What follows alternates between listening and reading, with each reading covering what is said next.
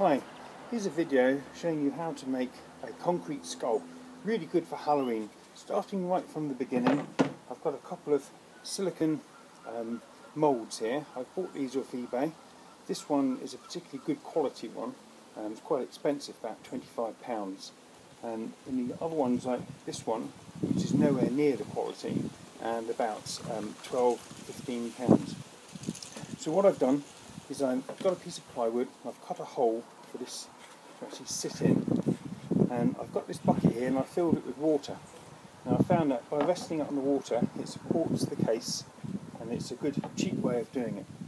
So in the mix we've done, I've experimented with lots of mixes, and I found the best way is to use a quick drying cement and a fine plastering sand. So the mix is 1 part of the quick drying cement to 3 parts of the very fine sand. Now it's important that the sand is fine, has no stones in it. This becomes obvious later on. Anyhow, so it's a 3-to-1 mix, but I know this skull actually requires slightly more the mould than the 3-to-1. So I'm going to put another half in there and add another big full one. Next up, we add some water to the mix, and we want this to be pourable texture. So I mix that up. Takes a bit of time, but it's important to get it mixed nice and smooth and completely mixed, so you don't get little patches of sand. It's got to be very well mixed. More water.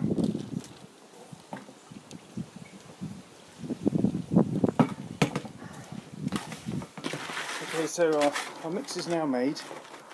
It's a nice pourable mix, as you can see there, nice and smooth. So we start off by pouring a certain amount into our mould, about halfway.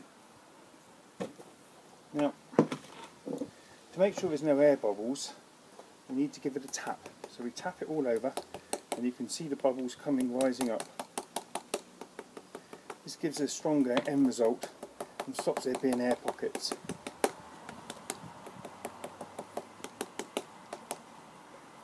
So we pour a little bit more in. Now, this would be a very heavy skull if it was completely filled with cement. So what I do, so I've got a disposable plastic glass. We fill that with water and we push this into the mould. So what we'll get a hollow part in the skull, which obviously makes it easier to handle and lighter, but more importantly it makes it easier to carve out the eyes at a later date. So just push him down, make sure there's no bubbles in, and a piece of wood on top, something heavy to weight it down, he'll do. Now it's quite critical to leave this for the right amount of time. It really comes by experience and ambient temperature, but on a day like today it's quite nice and warm. We'll come back to this one in about 1 hour's time. It is a quick setting cement.